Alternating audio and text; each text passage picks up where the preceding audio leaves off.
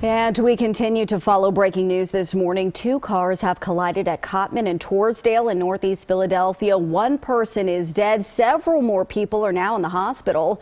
Eyewitness News reporter Dan Koob is live near that scene for us this morning to bring us up to date on this still ongoing investigation. Dan, good morning.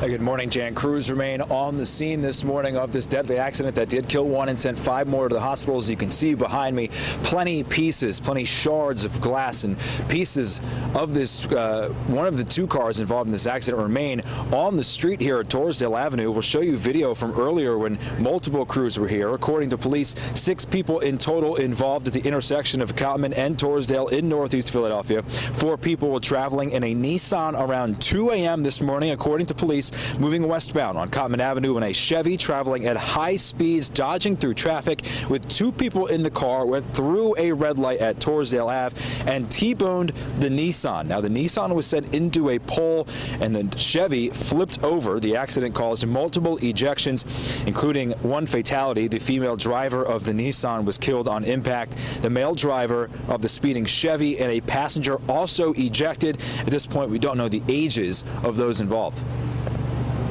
When they arrived, they found 6 victims. There were 2 males and 4 females. The 2 males were transported to area Torresdale Hospital. 1 male is in grave condition, and the other male driver of the northbound vehicle is in stable condition. And the intersection remains closed at this time. PECO says they should be on scene until around 3 p.m. this afternoon. That's how long it's going to take them to restore power to some of the areas here. There are some outages in the intersection as well. Police telling us they do believe, Jan, this morning alcohol was involved in this accident. We're live in northeast Philadelphia this morning. Dan Koob, CBS 3 Eyewitness News. All right, Dan, thanks so much.